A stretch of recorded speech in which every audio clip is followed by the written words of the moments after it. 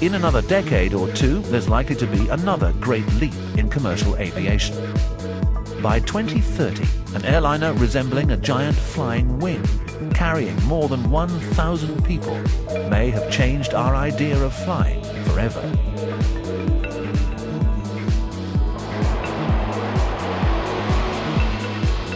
The blended wing-body plane has been a successful design for the United States Air Force.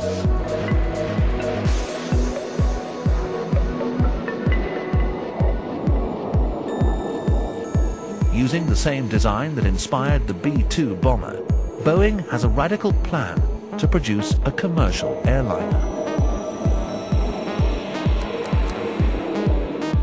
It's really an airplane where the fuselage has been blended into the wing, and the passengers are spread laterally compared to a conventional airplane.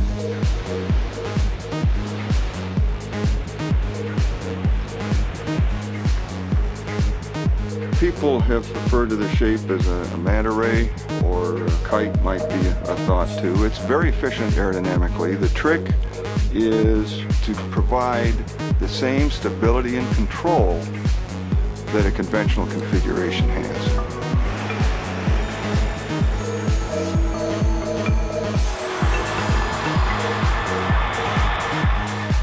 The fuselage on a conventional aircraft creates no lift.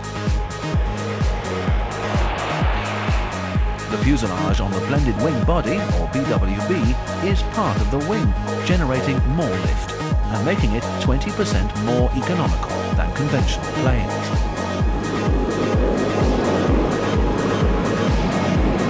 The blended wing body design has proved to be highly fuel efficient for the United States Air Force. When you're designing a commercial airplane, you've got to design a product that works better, more efficiently, at lower cost. And that's what we've done here. Northrop's design has certainly stood the test of time.